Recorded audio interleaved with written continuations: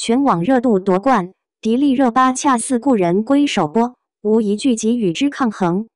迪丽热巴再获成功，其主演的《欲交继之与君初相识》在全网获得了不错的成绩后，作为第二部的《欲交继之恰是故人归》首播当日，又一次夺得了全网热度冠军榜。4月4日晚，由迪丽热巴和任嘉伦等艺人联合主演的《恰似故人归》终于迎来了首播。由于在第一部中全网观众们都表示没有看够，于是纷纷都很期待第二部《恰似故人归》的到来。截止目前为止，已经和大家见面了。目前《恰似故人归》在权威收视率平台猫眼上的全网热度榜是第1名，其中实时热度是3878.88，而第2名的则是某视频平台正在热播会员可以看全集的余生，请多指教，实时热度是3831.10，新居则是3758。重要一点是，排在第2名的这2部剧都是上星剧，并且是在一线电视台播出的，热度都没有《恰似故人归》高。还有就是《恰似故人归》的上一部《与君初相识》首播的时候，也是增超过余生，请多指教新居。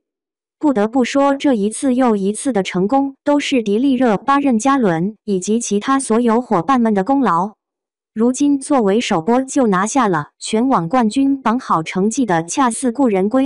应该在时下是没有任何一部剧的热度能够与之抗衡了吧。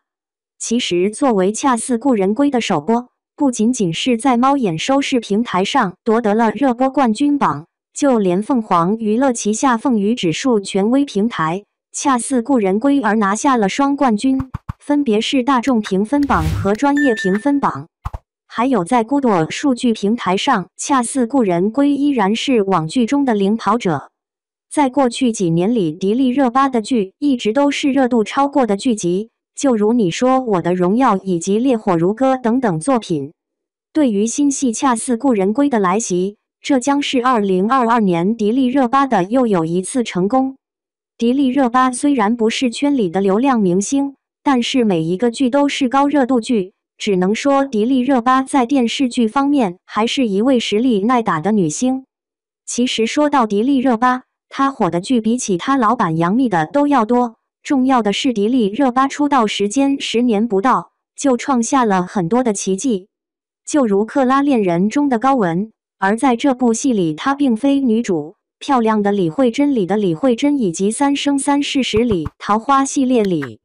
这些剧相信大家都有见证过。在每个角色中，迪丽热巴都是用着自己实力的演技去诠释了他们角色。通过不断努力，迪丽热巴从一个默默无闻的小配角，短短几年的时间成为了实力派女星，能够可以和自己的老板杨幂以及赵丽颖等等这些曾经很火的女星们相抗衡了。有一点很重要的是，迪丽热巴出道到走红，她并不像有的明星们火了之后就变得一副高傲的样子，无论是对观众还是对粉丝们都不理不睬的。